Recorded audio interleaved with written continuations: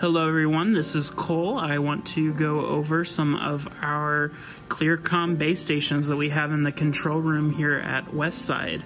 I want to go over a couple of the key features that we use on Sundays and also hopefully make it a little bit more simple for you to understand what's going on in a broad scale of the comm use.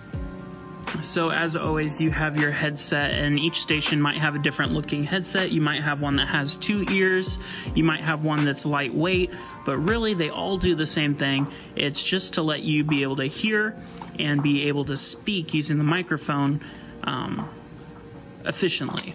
So this can just fit on your head, and if you have different size head, you can extend out each of these extensions just by pulling it. You can push it back in. The earpiece expands and also tilts like this. A cool feature on these headsets is this movable microphone. So you can wear it on the right side, or if you'd like to, you could also wear it on the left side. It mutes if it is above 45 degrees. So about here, this microphone automatically mutes itself if it's up here. If it goes down here, the microphone's unmuted, but you may not even be talking. So that's something to note. If it's up here and you hit talk, no one's gonna hear you because it mutes itself. Same thing if it's here, so no one's gonna hear you. Once it's about here, people will be able to hear you again. This plugs in with a 4-pin connector, just like that. You line it up with your 4-pin connector here, which actually you have to orientate it. So when you're here, once you have your headset on, you'll be able to talk to different channels. And right now it's kind of in a loading screen. It just says the position that this comm station is at. We're at CG1. If we hit a button here, we can now see different comm channels light up, and you can read on the screen where you're talking to. So this station currently has the production channel, which has an all-encompassing, everyone, no matter where you're at, will hear the production channel.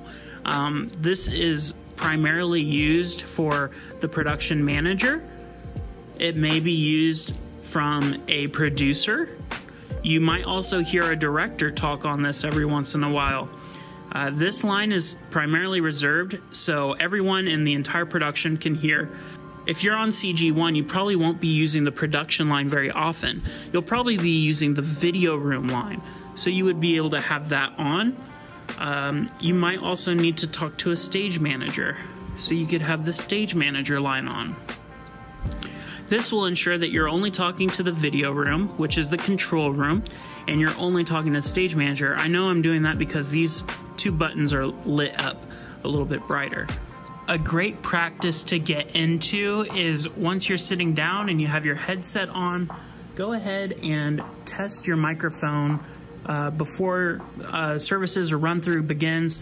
You can hold down on the talk button on the production line and make sure your headset is in the right orientation, and you can just say CG1 check, comm check, and you can let go and wait for a reply, and that's how you know that your headset will be on and working and that people can hear you.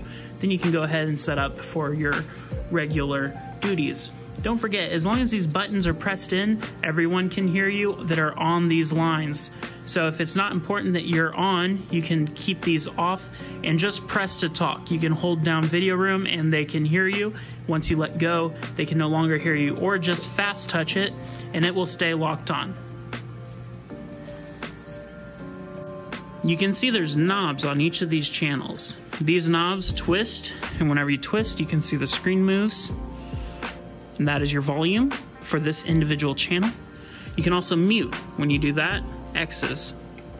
Unmuted, muted. You just press in on the knob and it will mute and unmute. If you're at the production, or if you're at the CG1 station, you'll probably want the production line turned up.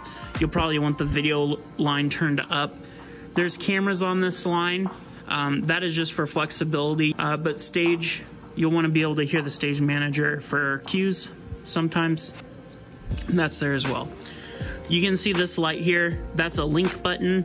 You won't need to know too much about that, but if it's flashing, that's a bad thing. So if you all of a sudden can't hear anything and you see that that's flashing, that's a great time to turn around and talk to the production manager so they can get you some help. There's also a little button or a little symbol here. It says 4W. That is another engineering thing. You won't need to worry too much about that, but what it is 4-wire. That connects our base stations in with our wireless. So right now I have the talk buttons lit here. I'm going to turn them off, and you can see whenever I do that, another light turns off automatically. The mic on button turns off. If I hit any of these, the mic on turns on and off. You can see that happening here. Underneath that is a button that says headset. That should always be on, and there's also a menu button, and you can access the menu through here. You don't need to access the menu because it's already set up for you. The button next to the talk button is the call button. If you press this, all of the other stations will flash and say call on this line only. Same with any of these other buttons. It corresponds to the channel that it's on specifically. Moving over here, there's some buttons that you really don't need to worry about. There's a stage announce button. That's not even connected on this specific piece of equipment.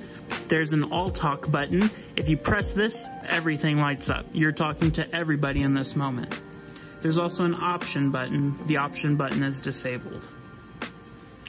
Moving over, there is a main volume for you. You can turn this up and you can see the light turns red. That means it's very loud. You can turn it down and see it turns green. That means that it is very quiet or off. If you press this button in, you'll see that a green light turns on here. Now the speaker is on. If the speaker is on, you can hear what's happening in the room. It's just like speakerphone on your phone. If you're sitting here, I usually leave this on during the week, so if someone calls me from backstage, I can hear it in the control room and I can react accordingly. If we're during a service, we're gonna make sure the speaker is turned off. This is something that's fairly easy to accidentally turn on. We don't want it on during a service. There's also the program audio here on the right side. The program audio is on this specific unit coming from our Radial box. I'm going to link that video below and you can look at what that means for you. That is only for computer graphics and for the teleprompter position. It's not important for anybody else. If you have any questions about comm and how it relates to your position, you can leave a comment below. I hope this clears up a few things about comm use.